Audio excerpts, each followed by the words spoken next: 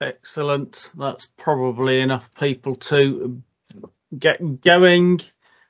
We do have another one in September, so we'll catch a few more people then, hopefully. It is one of these things that I suspect that hi Graham. It is one of those things that I suspect will interest a small part of the membership, and most people actually just want us to get on and do what we do best: run webinars and create standards and documents and things like that. But so this afternoon, I want to run through the future structure and governance arrangements for RTIG. This I really do want to be as interactive as possible. If you've got questions, then please do feel free to ask them as we go along,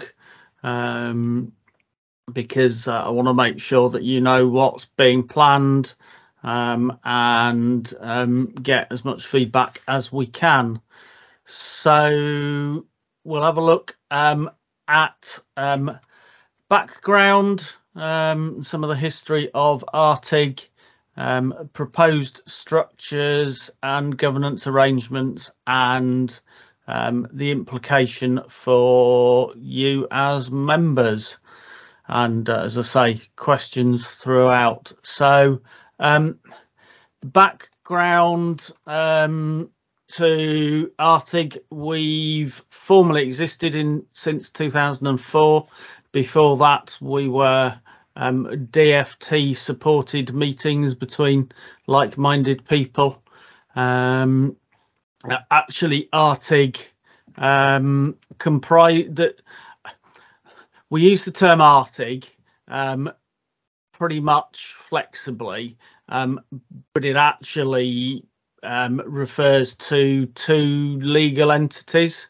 One is the Real-Time Information Group Limited. That is a limited company that currently is owned by Mersey Travel, because directors of Mersey Travel hold the shares for the Real-Time Information Group Limited. The other organisation is RTIG Inform. That's an unincorporated association, a bit like a club, and that is the organisation that members are members of and play a role in.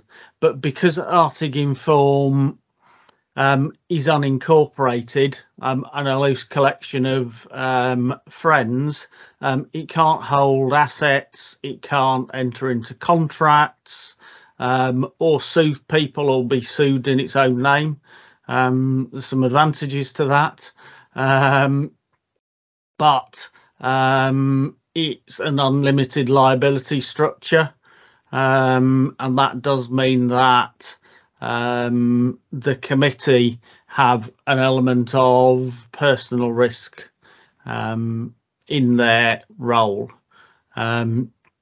So there's two organisations. Historically, the ownership of our Real-Time Information Group Limited, RTIG, moved organisations when the chair changed, but since 2011 it's stayed with Mersey, even though they don't chair the organisation anymore. So and that's really the reason that we're needing to make these changes. Mersey don't particularly have much to do with RTIG on a day-to-day basis, no more than other members, and it doesn't fit with them as a legal entity, really, and what they're wanting to do. How does it work in terms of actual operation and things like that? If RTIG Inform can't enter into contracts, well, that's where the Real-Time Information Group Limited comes in. That is a legal entity and it can enter into contracts and things like that. So, for example, the contract that I have to provide the day-to-day operation of RTIG Inform, that is a contract with the Real-Time Information Group, and legal advice and services and the membership fees that you pay go to the Real-Time Information Group Limited to enable them to contract for the services that you receive. And currently accounting and legal support is provided by Mersey Travel. Sometimes they charge us for that, sometimes they don't. There is a slight interesting thing with RTIG Limited. It's a not-for-profit company, which you might expect. We're not trying to cream off money from members, but it is limited. It is limited by shares, which is a technical legal thing. It does actually mean that directors could pay themselves a dividend. Constitutionally, in the documentation, it says it doesn't, but the directors could change that.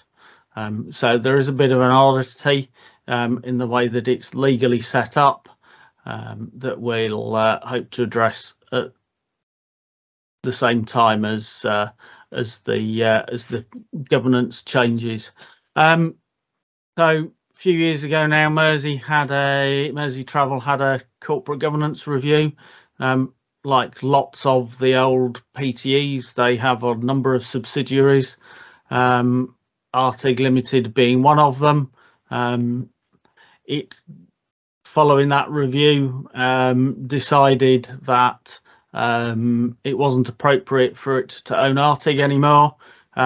We then spent a couple of years talking to other PTEs and large public sector organisations to see whether they would take on the ownership of the shares of RTIG Limited, but we've not been able to find anybody that's willing to do that, which is why we are at the point that we are.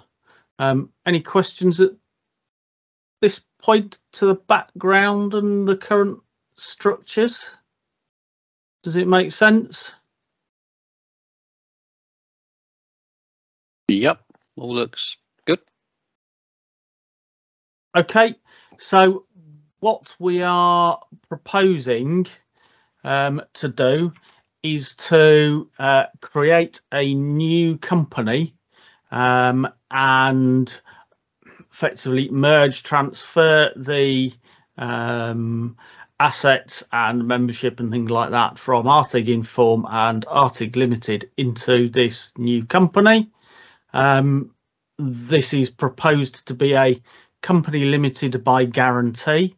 That's a structure that's widely used by charities and community projects, some sports clubs and things like that, because it means that there are no shareholders in the way that there are at the moment for RTIG Limited, and it stops people that are directors of the company paying themselves dividends and things like that. So it helps protect members' money better and controls the behaviour of the organisation.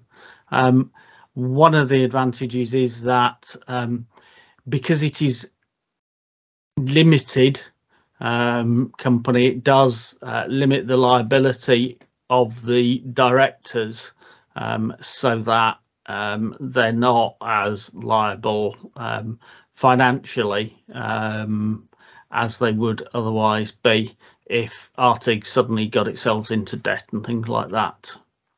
Now, a number of options were put forward by some external financial advice that Mersey Travel sought. This is the preferred option from the committee and Mersey Travel. The advice from Bevan Britain did look at, should it become a charity? Should it become a community interest company? But the overheads of that and some of the restrictions in the ways of operating charities and community interest companies means that that might be restrictive in the things that RTIG could do in future. And so that's why we've recommending company limited by guarantee. What would happen is that the membership activities would transfer into the new company, and the very few assets that RTIG Limited has and contracts would be novated into the new company, so that going forward there would only be one organisation rather than the two that currently exist. With the right jiggery pokery and renaming of various entities as part of the process, we will be able to carry on using RTIG as at least the public facing name. So we're not going to have to go through the process of persuading people that it's the same organisation with a different name and that sort of thing. One of the impacts is that bank accounts will change and things like that, and so at membership renewal next year there'll be a bit more work involved for some of you, and certainly us at this side, to change who you're paying your subscriptions to. This structure and approach, as I said, Mersey Travel directors have discussed and have approved the move to this structure, subject to the committee agreeing and the membership agreeing. The committee are in agreement this is the right way, so this is why we're now talking to you to make sure that you understand what's going on and are comfortable with it. So before we move on, does that make sense? Has anybody got any questions?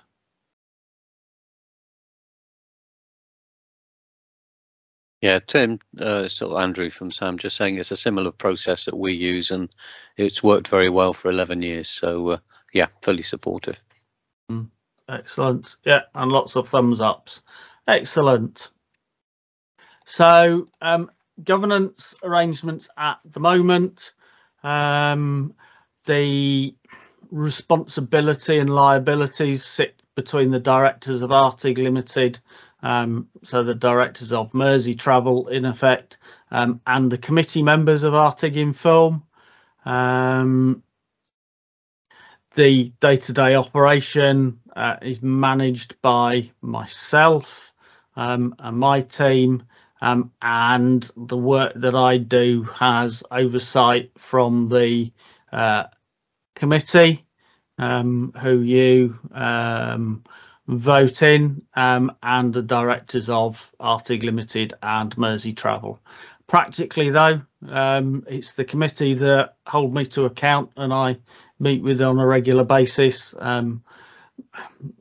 The directors really are arm's length and don't really have much to do with the day-to-day activities, which is partly why they want to get rid. Just to remind you, the committee represents the 4 sectors that we have identified in the industry: operators, authorities, suppliers and consultants, and it's got 2 operators, 2 authorities, 2 suppliers and 1 consultant on the committee. And those of you that are foundation members, you can propose committee members in the sector area that you come from, and then if there are more than the number of posts, if there are more people than the number of posts, then there's a vote, but that vote is only within the sector that those people are from. So if there were 3 suppliers proposing different people for committee and there are 2 posts, then we'd hold a vote between all of the suppliers that are members, and they would then vote who they want to represent themselves. So that's the current approach. Going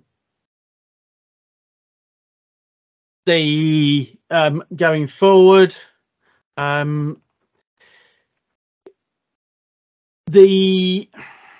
so in a company limited by guarantee, you don't have shareholders. What you do is you have members of the organisation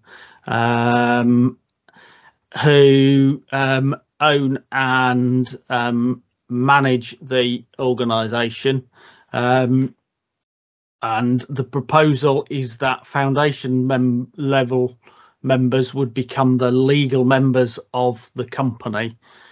Full and associate members wouldn't.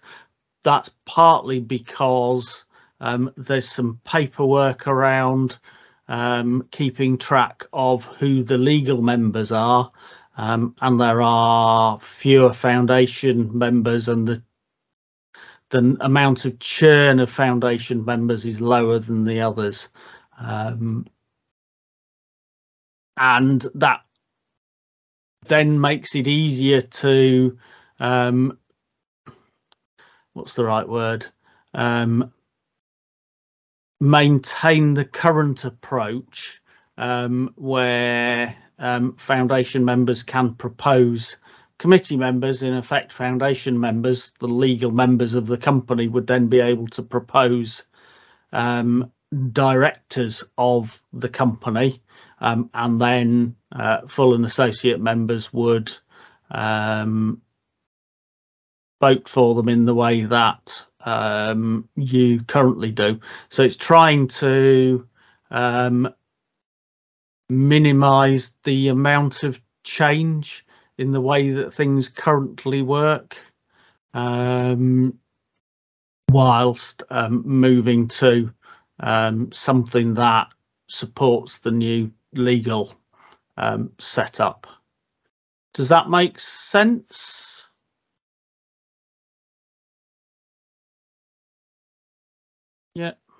Yeah, lots of thumbs. Okay, cool. So the implications for you as members is that we're trying to minimize those changes. For most of you, there won't be any noticeable change other than the legal entity that you pay your subscription to, and that, if it all goes to plan, will in effect actually just be a different company number. The name will probably be the same, and as we've discussed, foundation level members will become legal members of the new company. They will, as part of that pick up a winding up liability if RTIG goes bust and needs to be closed down, but that will be limited to most likely £10. Not going to break anybody's bank, and keeps it nice and simple, and they'll be able to nominate directors rather than committee members. Does that make sense? Yeah.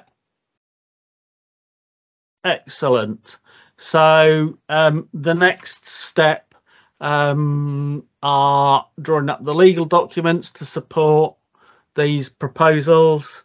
Bevan and Britain are going to be doing the bulk of that work once that's done, and once we've had the second one of these in September, we will call a special general meeting of the members to approve the changes, and then we will flick the switch on the new legal structures and get companies set up and things like that.